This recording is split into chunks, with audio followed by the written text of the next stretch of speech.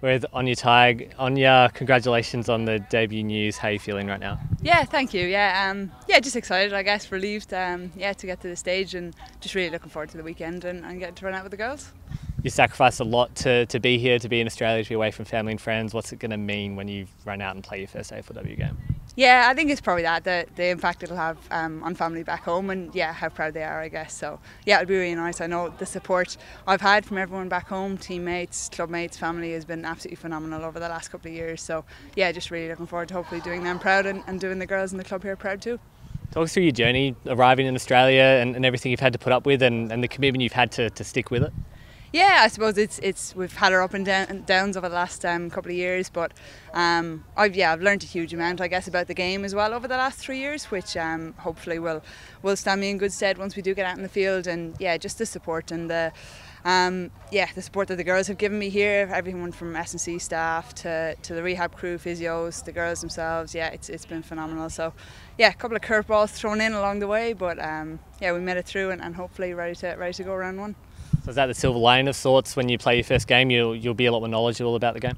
Yeah, I think so. Yeah, the experience you've picked up along the way from watching Vision, from chatting to the girls, and just watching the games close up. I guess hopefully definitely. I think when I look back on how comfortable I was and what I knew year one and the first couple of weeks of pre-season compared to now, I definitely feel a lot more comfortable. So yeah, hopefully that will stand me in good stead.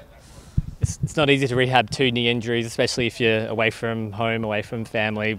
What was a big motivator for you to stay in Australia and to stick it out? Yeah, I guess it was just to get it right and to get back being in a position where you're able to play. Like sport is obviously a huge part of my life, be it Gaelic football or AFL over here. So yeah, just to be able to, I guess, get the body back to a position where you're able to do what you want to do. And thankfully, touch wood, I've gotten to that stage now, so it's about enjoying it from here on in. We just announced 6 debutants and you've had to wait a while alongside Aine McMahon. What was it like for you to see Aine get that moment as well? Yeah, just absolutely delighted for Aine because I guess we've done a lot of sessions together over the past couple of years through rehab, but yeah, nobody deserves it more, what she's gone through. And just her character, her resilience, like she's been an unbelievable support to me and inspiration as well, so can't wait to run out alongside her. What did you learn about her going through rehab, all those rehab sessions with her, and did they help inspire you as well? Yeah, absolutely. And like there's always girls, I guess, in and out of rehab, and everyone takes kind of their own individual approach. But yeah, just her steeliness and determination and resilience to keep going, to keep smashing through. And yeah, it's not been straightforward any more than anyone else, I guess, that's stuck in rehab for a while. But yeah, to see her and the way she's been performing this pre-season as well, like she's back to her absolute best. So yeah, can't wait to see her tear it up at AFLW level. Anyway, to the footy, how's your pre-season gone? It's been a long pre-season?